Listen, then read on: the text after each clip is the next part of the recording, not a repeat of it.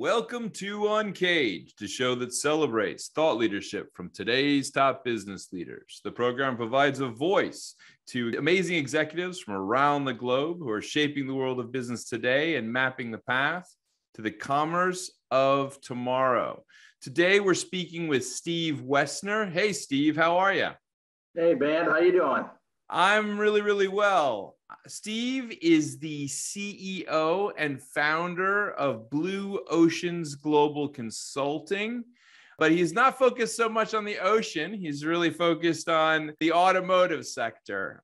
Steve is an automotive business consultant. He's an expert on the future of transportation and on really the reinvention and the reimagining of the automotive industry. And so we'll talk to Steve about what Blue Oceans is up to in a second. But before we get there, tell us a little bit about yourself and your career. Yeah, I've been in the car business now coming on 36, 37 years. I spent most of that with Ford Motor Company. I was a senior executive with them. And then when I left Ford, I set up my own company to try and give back and to help a lot of dealers in terms of how to make the transition in the new business reality that a lot of them are facing. That's great. And I tell you, there are very few industries right now that can really, we can kind of acutely see how they've changed over the last couple of years. The automotive certainly is one of the ones that's dramatically shifted. So tell me about what Blue Oceans is working on with these guys these days. Yeah, right now, I mean, the main thing that I've started to try and get the guys to take a look at is the fact that the business model that they've operated under for the last 100 years is shifting. And the big shifts that are taking place are on two fronts. One is the technological side of things, because a lot of technologies now are getting better and more capable. And even tech that we've had for a while is improving and getting far more capable. And then on the other side is the customer expectations. And a lot of customer expectations have changed dramatically. When you start taking a look at the expectations customers have about what you know about them and your ability to customize their experience when they go somewhere has risen dramatically. So again, it's a combination of making sure that they're looking at the required technology so that they can get the best efficiency out of their operations, eliminate a lot of the people errors and routine stuff, and then also looking at the skill sets of the people that they have and how well they interact with the new type of customer and how well they meet those expectations. So that's really what we've been working on. And I kind of put together a 7-step roadmap for them to help them sort of walk through that. And it's been an interesting transition because I think in a lot of ways, the dealers have been very successful the last couple of years.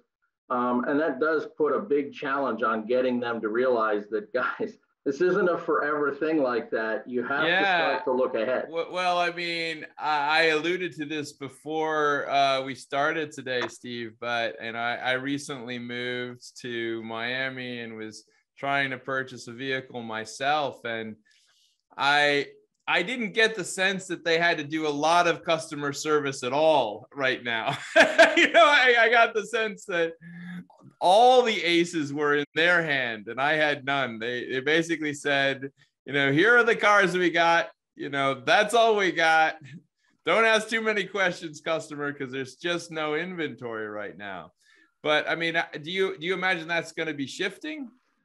Yeah, I do, because I think you went from a 17, 18 million industry down to about a 12 million industry with this close down. And the interesting thing across this whole industry has been that this has affected everybody equally. So, Toyota isn't any better off than Ford, than GM, and everybody's short of these chips that now are absolutely critical to running cars, which in many cases are run by a bunch of mini computers. So those chips are very integral to the vehicles being able to do the things that people expect their cars to be able to do. So everybody was equally impacted by it. And so what you're going to start to see, there's plenty of demand. The industry's still there. The industry's probably still there at a 15, 16 million level anyways. And the reality is they just don't have enough production to meet that demand. But as this stuff starts to improve, and I would say probably over the next 12 months, it'll start to get significantly better. The manufacturers are going to ramp up production. So that situation that you walked into, you're going to walk in and there's going to be plenty of vehicles to look at. Okay, so then the question becomes, how are you handled? How are you treated? And that's where I look at sort of the customization when it comes to handling the customers. And the technology side of it really becomes, if you look right now, the technology in the cars is amazing. If you look at the technology in the manufacturing facilities, also very amazing. I mean, it's like a spaceship in there. But you walk into your average dealership and the technology is basically what it was 20 years ago. And in many cases, that technology has to catch up and the ability to work with it has to catch up. So I think you're going to find a very different experience in the future. Yeah, I think you're hitting on something which is kind of the roller coaster ride that we've been on. And it's fascinating because the demand and the excitement about the future is almost palpable. I have a 17-year-old son who, since he was a very small boy, was obsessed with the F-150. He just thinks that's I don't know why, we never owned a pickup truck, but he thinks F-150s are just the coolest thing in the world. And I sent him the first video of that Lightning. And he I think he may have even started to tear up a bit. He was so excited about it. And I think that this whole electric thing it's created such an excitement with customers, but I don't know where we are. I mean, do you see this happening quickly? How's this going to shape? I think you're going to start to see things happen quickly because a lot of the battery technology has gotten a lot better. They have much greater range. They're smaller. They take up less room. They last longer. A lot of that technology change that I was talking about has affected electric vehicles and made them much more of a real viable proposition. I think the biggest delay you're going to see in EV is the infrastructure to support it. And what that means is having charging stations pretty much at every gas station, and you have, accelerated charging. So it's almost the time it takes you to charge your car is what it would take you to fill up your car. So there's not a huge difference. And again, that technology is there. But when you start to take a look at the infrastructure across the country, I mean, there are huge stretches of the country that literally have no charging stations. So you can't drive for 4,000 miles on this thing. So I think that's going to take the time, but I do think that this is going to happen from a time standpoint relatively quickly. I think you're going to see in the next 10 years and probably the next 4 or 5 a significant number of electric vehicles coming out, like the Lightning, like these other vehicles. And what you're going to see is, I think, a lot of customers realizing that, this is pretty cool. I can charge this up. I don't have to spend, $4 a gallon on gas. And, so they're looking at the cost save, and then they're also looking at the capability of the vehicles. And when you look at an EV vehicle, it's like a light switch. You hit the gas, you turn the light on, the light comes on. It doesn't take you 10 minutes to get up to speed. So it's a very different experience. Plus the quiet of it and the ride and handling characteristics, all of those things have been significantly enhanced. So it's not a little golf cart anymore. Yeah, no, absolutely. And some of the vehicles are just beautiful. And you're absolutely right. I mean, I think that probably is the decision set with the electric car buyers right now, which is they're looking for those charging stations and where they can get them. And if it's expanded, that's going to offer tremendous opportunities going forward. But let's go back to the dealership stuff for a second, because some of the stuff that you were talking about in terms of the reinvention of that dealership, give me a sense of, as a customer, what my experience might start to evolve to be like. Well, I think first and foremost, the transition between the sort of digital experience that you have now, where you go on and look for vehicles and stuff, all very, very smooth. Okay. And then a lot of times you go to the dealership and the experience there is more challenging, shall we say. And I think what we're going to find is that the connectivity and the similarity between those two experiences is going to be much greater. So the ease with which you get information, the ease with which the deal is put together, and the fact that a lot of these things, the things that now take a lot of time in the back room, are going to be automated. I mean, that's one of the things I talk to the dealers about. There are all kinds of tasks that you have to do when you're buying a car, the registration, all the stuff that goes to the government, all the stuff that goes to the factory. All of that stuff is repetitive again and again and again. And so stuff like, robotic process automation, RPA, is a technology that simply replicates what somebody does on a computer, and it can handle a lot of these mundane, repetitive tasks. So when you're looking up credit reference, you're looking up this, you're doing that, all of that is what used to take time, and you would be sitting in the showroom twiddling your thumbs, wondering why it's taken forever to buy a car. All of that, I think, will be consolidated down to a much shorter time period.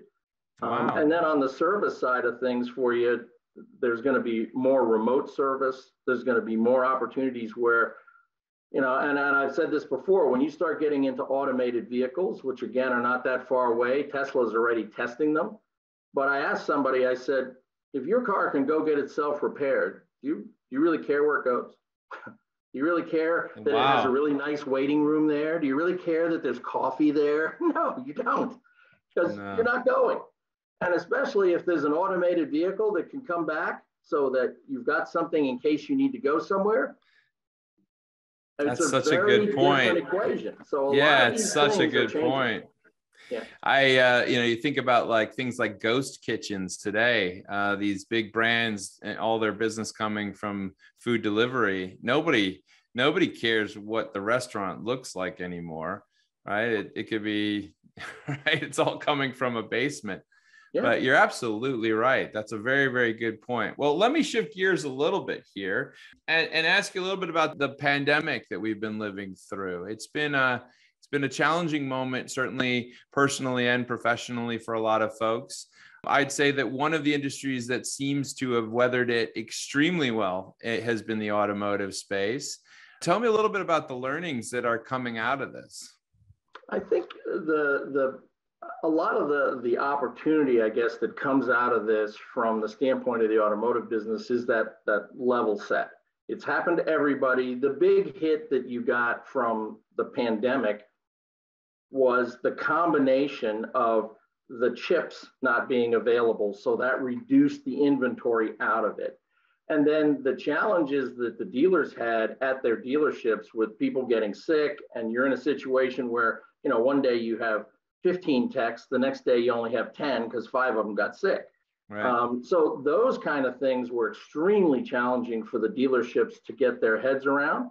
But I think the fact that they went through it was sort of a trial by fire, but it trained them and it tested them to get a situation that was unexpected, and how do we handle it? So a lot of their ability to handle some of these emergencies has improved significantly. But I think the biggest change you're going to see in the automotive industry is because you had this chip shortage that was created by the pandemic and this level set for everybody, you're going to start to see, I think, a very different approach to how business is done. It's really going to be a lot more around customer convenience, much more customer centric.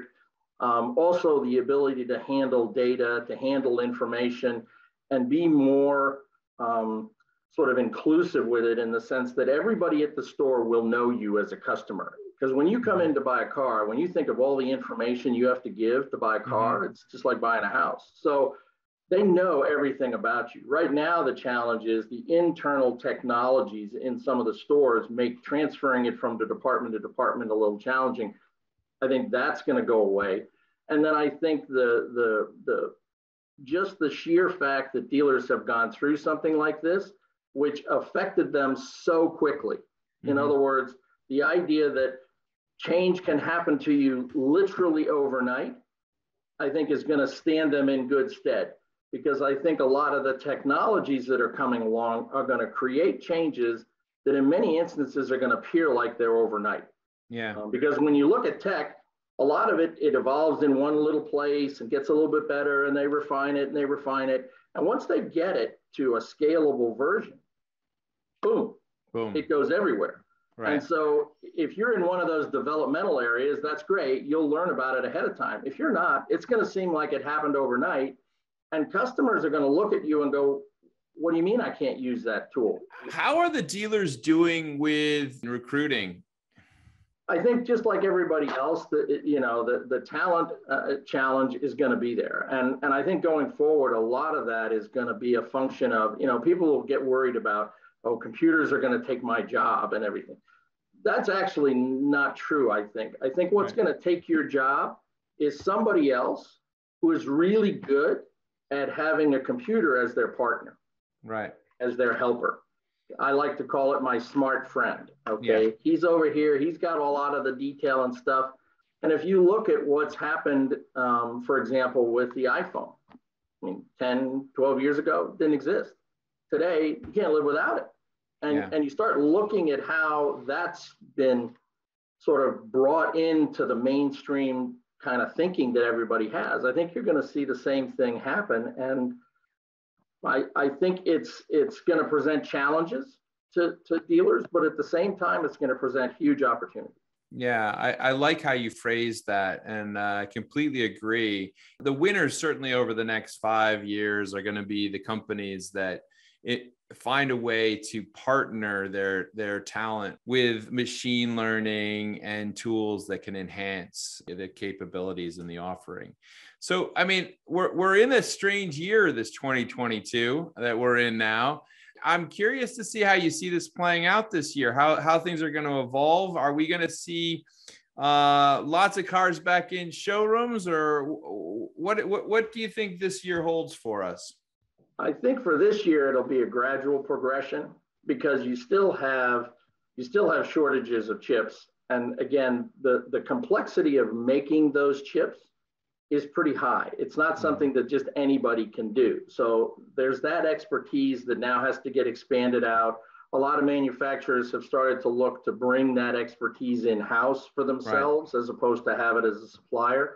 So I think for this year, there's going to be some challenges. You've also got some global events that are going on that, again, hit the supply chain at a time when it's very vulnerable. And I think that's going to take, in my guess, probably another maybe 12 to 18 months to iron itself out. But eventually it will, and eventually you'll start to get up to speed. But I do think that from a manufacturing standpoint, you don't want to get to a situation where you're suddenly massively overproducing demand relative to the market. So I think you're going to see a lot more deliberate action in that regard. And I think a lot of the dealers have started to figure out that, you know what, it's not such a bad thing if I don't have 500 cars sitting on the lot. So, I think it'll be a little bit more of a balance, but I also think that from a customer standpoint, there's far more focus and far more emphasis every day, and it's increasing exponentially, that your business has to be customer centric. That whatever you do, whatever changes you make, in my opinion, there are two groups that you really have to focus on satisfying. The first group is your employees. They have to be smiling, happy, they like the tech, they like this, they understand how it all works. And the other side is the customer. And in both cases, whatever you're doing in the store, if you're not focusing on those two groups, so the filter that you run every change you're going to make through is, are my employees going to be happy? Are the customers going to be happy? Yeah. If they're not, don't do it and don't spend the money on it. And then I think the other big challenge is sort of the integration, a better job of integrating the technology in dealerships. Today, it's a hodgepodge of compartmentalized tech that they've kind of picked up over the last 10 years. Well, that's no longer viable. Okay. Yeah. People expect it to be smooth. In order to make that experience from the internet to your dealership smooth, that technology has to work really well together. And a lot of frustration that your employees experience is because the tech doesn't work in your store. And so I think that's something they're going to focus on. Between that and the customer centric side of things is where you're going to see the biggest change. I think in the next 18 months, you'll actually see quite a bit of that coming, because the ultimate weapon in this whole thing is 5G. Yeah. When 5G becomes a reality instead of a marketing campaign, which mostly it is today, when it becomes a reality, you're going to take that tube and you're going to exponentially expand it. So the ability to run things through that is going to be substantially greater. Yeah. And you're going to be in a situation where a lot of things that your tech couldn't do before because there wasn't enough bandwidth, all that's gone. And you start thinking about all those Silicon Valley guys that are thinking up all this whiz bang stuff. Well, guess what? Now you got a tube that's big enough for them to shove it through. It's going to become a reality. Yeah, I hear you. It sounds to me like there's just opportunity all the way through the whole ecosystem, which is very, very exciting. It is time for that to have an evolution and a bit of a revolution to push it to the next phase. And Steve, thank you so much for taking us through all of that. We've been speaking with Steve Woessner. He's the CEO and founder at Blue Oceans Global Consulting. He's an automotive business consultant, an expert on the future of transportation, and has been walking us through the landscape of today, what companies are focusing on, and where the opportunities for these businesses to improve their experience, to improve their effectiveness are going forward. Steve, if someone wanted to reach you, where can they find you?